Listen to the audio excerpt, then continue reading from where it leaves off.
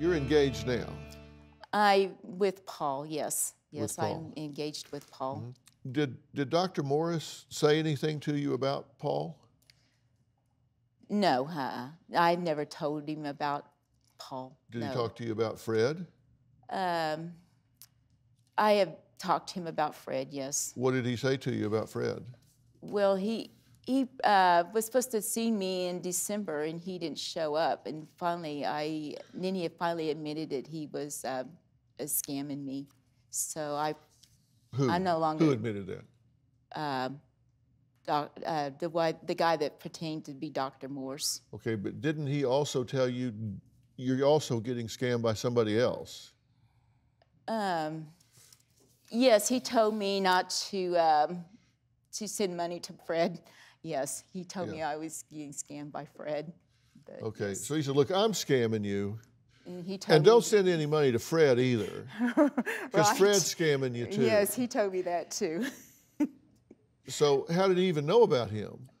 I had mentioned to him about Fred, but Fred is an honest man. I still believe that too. Yeah, but I do need help with Fred. This is a guy he says, look, I'm scamming you. Can you still send me some gift cards? Well, I didn't send him anymore. No, I haven't. Not after I realized that he admitted who he was. No, I haven't. And he told you this other guy's a scammer too. Do you know why he said that? Because he's probably sitting 3 cubicles down in a workroom in Nigeria. Oh, were you talking about Fred? No, Fred is actually I had rescued Fred from Africa, and that's what I really need help with because he didn't make his flight come in Monday. And he needs her to send him more money. Yes. Surprise. He needs money for a cab. He had, the deal with him is that he was counting on me to get him to the airport, and he missed his flight. Okay. You're in the United States, the middle of the United States. He's in Africa. Right. And he's counting on you to get him to the airport. Who's going to button up his shirt? Wait, what the hell?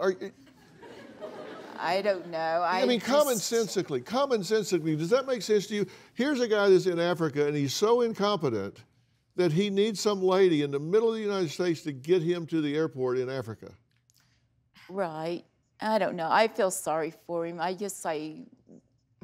still feel bad about him because I know he nearly lost his life over there the first time. Yeah, I hate when that happens. Here's what he said.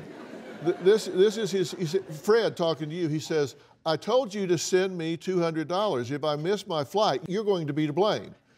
You said, you broke me before. I'm not obligated to help you. You need to think things out. Fred, it's your stubbornness that is causing this issue.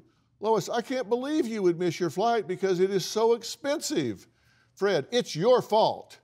Lois, so what are you going to do? Fred, well, I'm blaming you for everything. That's what I'm going to do. I'm going to blame you for everything. Right, he did. And that's what happened how, Monday. Like, a good, honest person blames you for their stuff. Can I also just add that he was stuck in Africa in September. My mom called everybody she knew begging for like $5,000 to get him back, including my mother-in-law, and said that he would pay her back double because, of course, these guys always promise to pay you back double every single time. And then somehow, all of a sudden, like what, last week he calls you and he tells you he's coming back to Oklahoma and he'll be flying in on Monday. As soon as I heard that, I knew something's gonna happen. He's gonna need money. I wasn't surprised Monday when you were upset. I knew he had called you and told you something happened at the airport.